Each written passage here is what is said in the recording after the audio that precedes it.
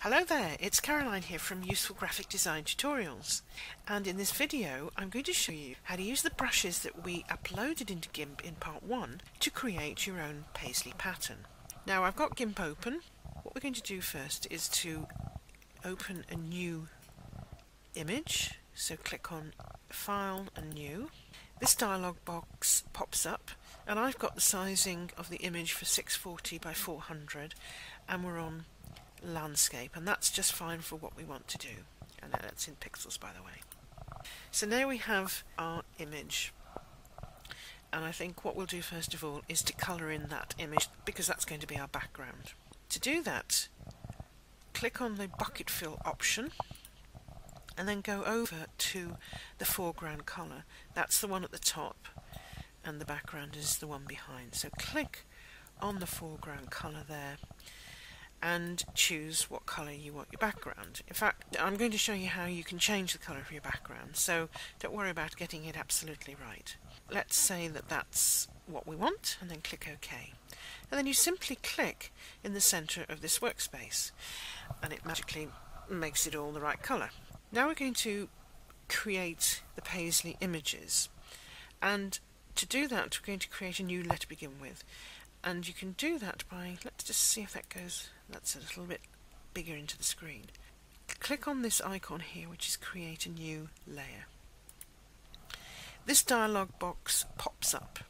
I do recommend it as a discipline that you name your layers, because if you've got lots of layers on a project, it can be very confusing as to which pertains to whatever. So I'm going to call this Paisley Shapes. We're going to have 2 layers, but it's good discipline to get into. Make sure that the transparency type is toggled. I'll explain why that's important later on. And then click OK. So now we have Paisley Shapes layer sitting on top of this background. And the way you know that this is a transparent layer is that you've got a checkerboard. And that really, if you see any checkerboards in relation to graphics on the web, that tells you that that is a transparent background layer. So we now want to access the brushes function, and to do that go up to Windows, click on the dockable dialog box and then select the brushes option, and that brush function now snaps into that area there, and what you've got is all the brushes that you've got on your Gimp system. But you also want to open up another toolbox, and that's Windows, dockable dialog boxes, and then the tool options. And what we'll do is we'll make that smaller. We'll detach it from there and then move that down here, clicking on that button there. The reason why I'm doing that down there is because this is the way that I prefer to sort of have the layout, if you like. So you've got your choice of brushes over here, and then this tool options are the effects that you can apply onto the brushes. Just make sure also that you've got the brushes tool selected here. When I first came onto this, I had the bucket fill, and so the tool options here relate it to the bucket fill. But we're going to work with brushes, so make sure that we click on that there. Now then, just select the brush that you want. Let's choose this one here. And make sure you choose the right colour. I say that because there's a couple of things on Gimp that can really trip you up. If you simply, and I'm not going to do it, but if you simply start pressing out the brushes here now, you will think that you won't have created the pattern.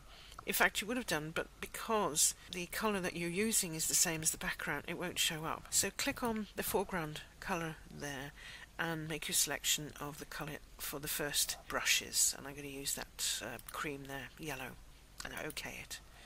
And then you simply start to make your pattern. So here we go. First thing, we want to make it larger. Just use the right bracket on your keyboard, and I'm holding it down here now, you can see, and that's made it bigger. And to make it smaller, just hold down the left bracket. Again, you can see the brush go small. Let's leave it like that for the moment and choose another brush. This one here is quite nice. We've got our brush here now, and we want to change the colour again. Let's make it a pale blue colour. This is not going to be a masterpiece, trust me. I'll just increase that slightly. You see, that's beautiful shapes, isn't it? There again. So let's say now you want to flip or change the angle of that Paisley brush. Now how you do that is to go down here to the angle function, and when the arrow is up like that, it's probably easiest to move. So just change and see what happens. Okay, it's upside down now. You can move it a little bit that way.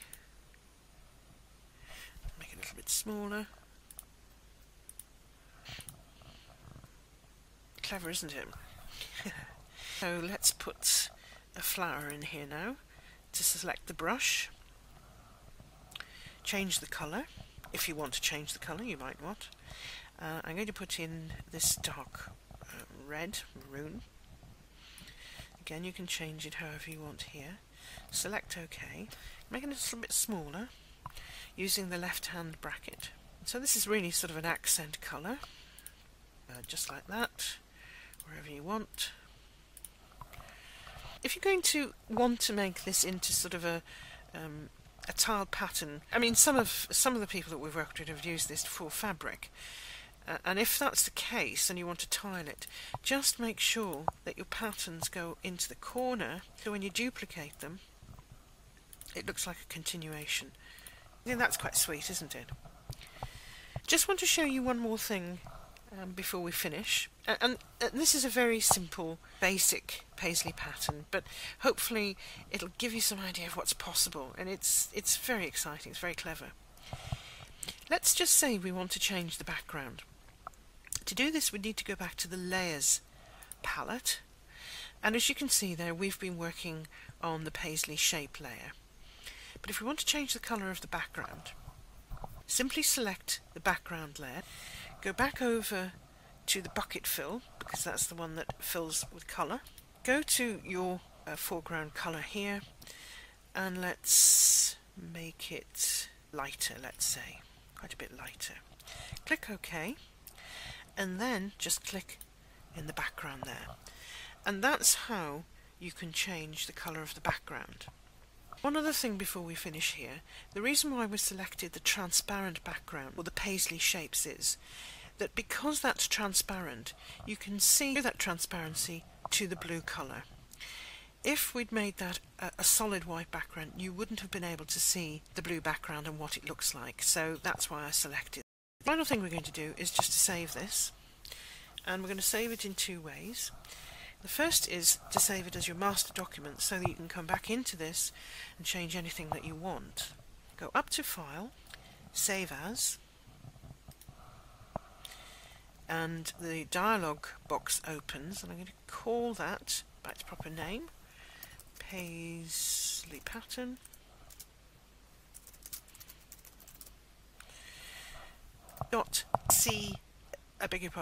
.xcf. That's the file format for Gimp. Make sure it's put in the place that you want it to be, and that's going to be Downloads. And then simply press Save. So that has now saved. We'll go check and have a look at that in a moment. That has now saved as a master Gimp document. But let's say you're finished with this, you're happy with it, and you actually want to save it as a PNG. Simply go up to File, Export. Paisley Pattern is the name, PNG is the file you want. Here's the place you want to save it in, Downloads. Go to your PNG, there we go, Export, and now that's exporting that to the place you want to save it. Export images PNG dialog box comes up. Just leave the defaults as they are on there, and then click Export. Now then, let's just show you where that is in my Downloads folder. So there's the Paisley Pattern Master, which you would then go in and open if you wanted to change anything. And here's the PNG image that we just created. And that's really all there is to it. And I hope you've enjoyed that, and hopefully seen some of the possibilities that you can create with Gimp. That's all for now. Thanks for listening, and we'll see you next time. Bye.